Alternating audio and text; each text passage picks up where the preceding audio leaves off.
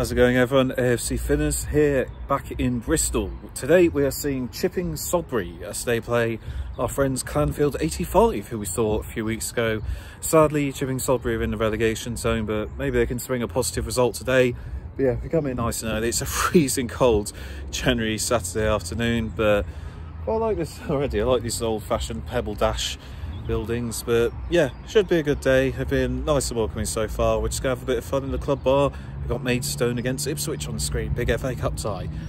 Let's have a look inside.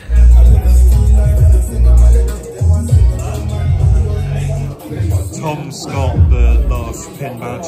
How very selfish of him. How much was it, Tom? £4. And look, Maidstone take the lead against Ipswich. Upset on the cards.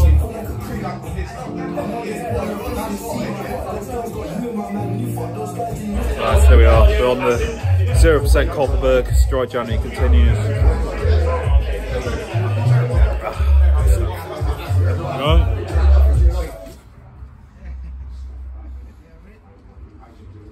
There we go. There's the stands and little bomb shelter. Here we are then. These round.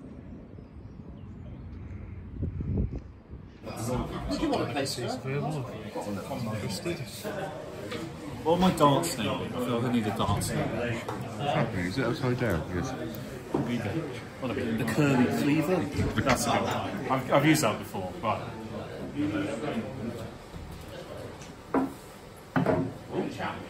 That's one. Did you know that Finley Stanley is 16?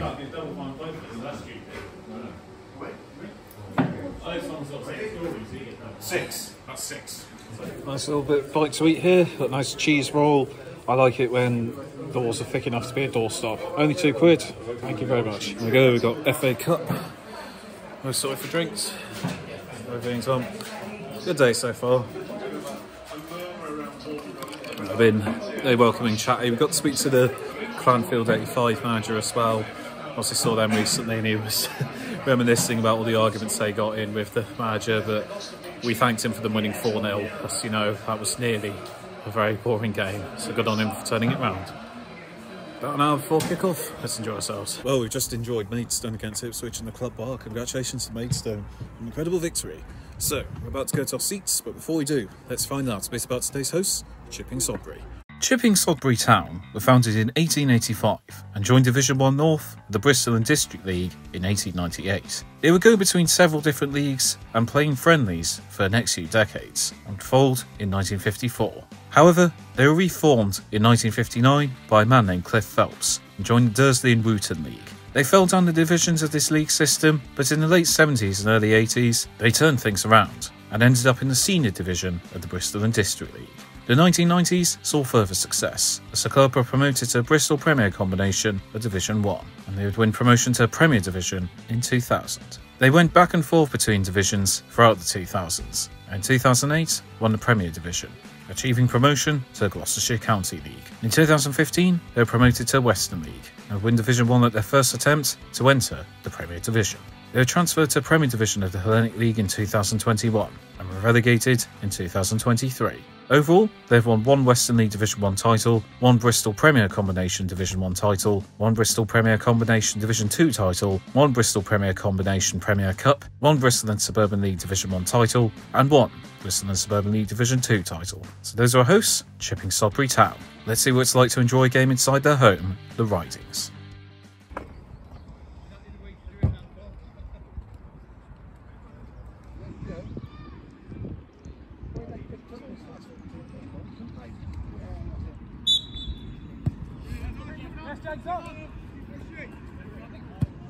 Midway through the first half, it's been quite physical. No hugely significant chances yet.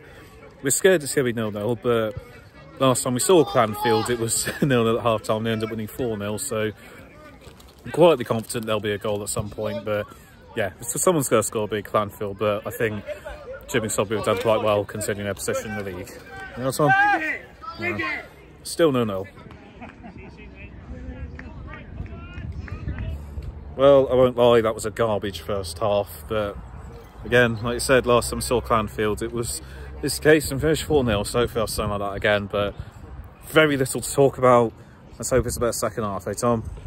Let's go inside a bit, I'm a bit chilly. Second half's begun. I missed the start of it because I was getting us hot chocolate each, £2 for this. We need it on this cold day.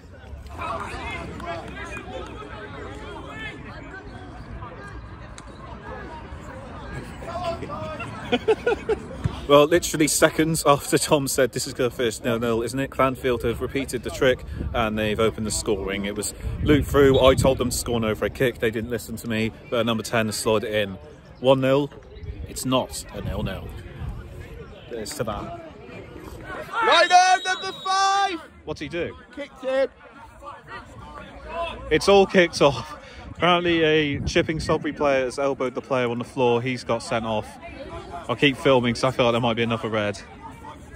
Number 5 just kicked him, Lino! Which player did I kick? I think number 5 for Chipping Sodbury. Oh, I was looking at number 5 for Clanfield. He's got away with fucking murder there.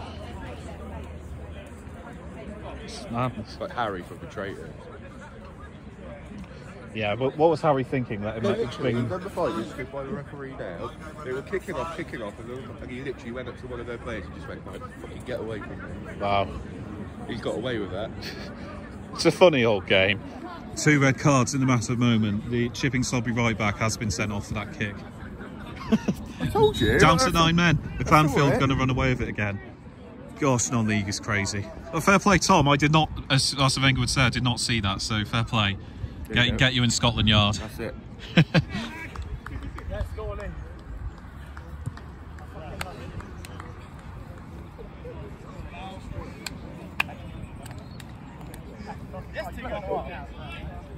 Clanfield doubled their lead. Number 10 was played through and he's tucked to be on the keeper. Just what they deserved. It was coming, it was on the way, and that should be the 3 points. Signed, sealed and delivered. But can they get more? 2-0. Hang on. Do you like that thing I was saying? Ooh. Hey, up. Ooh.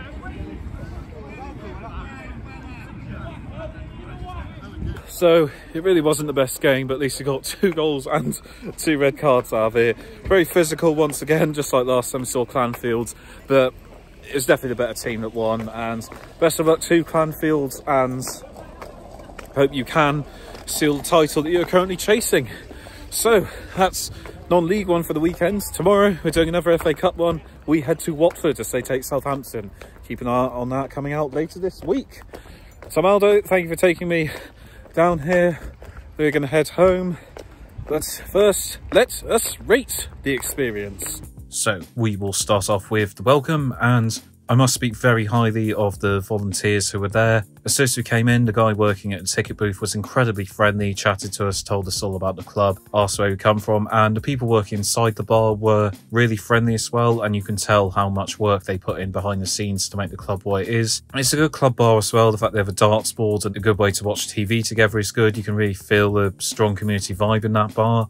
Sadly, the welcome did take a bit of a hit in the second half of the game because, like, they were a minority, but it did affect the experience of fans who basically, during that red card incident, the ref came over and explained to the Chipping Sodbury manager why he'd given a red, and the manager was sort of saying, "Oh, why didn't you give a red for that?" And you're just like, "Look, I didn't see that. If that happened, I apologise." It was a really good ref. I have my issues with refs, but I give credit where it's due. But like, there was a left back for Sodbury who was like going in really dangerous challenges, and they were telling Eliza off for flacking. It's like, well, no, that's just because it's your team. They're clearly fouls, and they're really getting at him, and it kind of made us a bit uncomfortable. So I think the attitude of some fans did sound a welcome a bit, but no, overall they don't try and make out it's more than it is. You can tell they appreciate groundhoppers. So I think the staff we spoke to, I really enjoyed their company, and they're very good. And without people like them, these clubs wouldn't exist. They're the beating heart of non-league. Someone also came over and asked about my badges on my jacket, and it turned out it was a Chipping Sodbury manager. I didn't even realise. So again, only non-league that can happen. Sour points with some toxicity amongst the Sodbury fans, but apart from that, really good staff who made you feel at home. So I'll probably give the welcome a 7 out of 10. Food and drink, It wasn't anything groundbreaking, but it did the job it needed to. There was a good variety of rolls, because obviously you had those sausage rolls, so there was hot food available, but also for me, veggie option, cheese roll, can't really complain about that. One thing I would say is there was that little tuck shop, they did like hot chocolates and stuff, and they had a cup of soup, but they only had a meat one. I would recommend just getting a vegetable soup one. Everyone likes vegetable soup, and it's a very cheap thing. It just meant I had to have a hot chocolate, but the food and drink does the job it needs to. It's nothing groundbreaking, but it's not making out that it is either. So you know your standard of food and drink, and there's a decent array of options. So I'll probably give it a 6 out of 10. Stadium, to be honest, it's hardly the best ground I've been to, and I'm not expecting Anfield or Old Trafford when I go to these games, but I've been to a lot of grounds at this level that are better. I think the inside the club bar is good, it just needs to be bigger. It was quite cramped, and around the stadium it did feel a bit minimalistic. Like where we were, there was a fence and there were people who stood behind it to watch the game. We did see that, and there's very, very little separation from the outside world. Like there was a climbing frame outside, big field next to it. You just felt very little separation. Like behind us, there was just this public park and a scout hut. A lot of non-league clubs we went to at least had some separation, and we had a look inside the seated stands, and to be honest I thought they were very poor too, because obviously if you're a senior citizen or you're disabled going to a game, those were the only options where you can sit. But when you did sit down, you couldn't see the pitch properly, because if you turned left there was the side of the stands, which meant some of it was blocked off, which usually was the goal. And like there is this little standing area, but I think they really need to improve their seated areas, because the view from them was very poor, and some people might not have a choice but to sit there. So I know it's not an easy task, but I think the stands need to improve, and you maybe need another one on one of the other sides just to balance things out and give it a degree of separation from the outside world. The club bar itself inside was designed well. Funnily enough, it was a bit like Clanfield. What they lacked in the stadium, they made up for in a decent club bar. But again, I think there is a lot of work that needs to be done in terms of developing the stands, making the club bar a little bit bigger. I don't know, it's not easy, but hopefully if that is something that needs to be done, apply for grants or bring the community together, do a crowdfunder. But I think a lot of work needs to be done to make this stadium more attractive to groundhoppers. So I'm afraid I'll give the stadium a 2 out of 10. Whilst it seems harsh, any staff members of Chipping Sodbury, I just hope you know this is to help you improve. I don't have any spite towards you because I necessarily like the quality of the stadium. That's just my opinion as a groundhopper on how you can improve. And finally, value for money. I think this was something that was really good. It was £6 to get in, £4 for a pin badge. I think it should be £3 personally, but it's only £1. Everything else was quite reasonably priced. It was, you know, £2 for a roll, £2 for hot chocolate. Yeah, there wasn't anything price-wise that I felt was unreasonable. So I think overall, whilst there, I probably spent about £20. And again, I've spent more than that on just the ticket for other games. For the level you're going to, it doesn't cheat you out of anything. It's reasonably priced for the level it's at, and you know what you're getting. So they definitely thought their prices through reasonably, and I think they do a good job with this. So I'll give the value for money a 9 out of 10. So that was Chipping Sodbury. I personally won't be in a rush to go back, and I don't mean that as an insult to the club. It's just my opinion, but that doesn't mean I wouldn't recommend the groundhoppers checking it out. You still do get a good welcome. It's always nice to tick new places off, and hopefully things can improve for Chipping Sodbury and turn your fortunes around in the league. And thank you for hosting us and the people that did chat to us. It is nice to feel appreciated as a groundhopper, and I wish your club all the best in the future. Thank you, Chipping Sodbury, for a fun day. All the best. Thank you all for watching. I've been AFC Finners. If you want to support me on Patreon, you can see the link in the description. You can support me for only £1 a month, and doing so will help days like this happen. Let me know if you've been to Chipping Sodbury, what you thought, and what grounds you'd like me to check out next. I've been AFC Finners. Thank you all for watching. See you next time, and stick with us as we go ground to ground. AFC Finners out.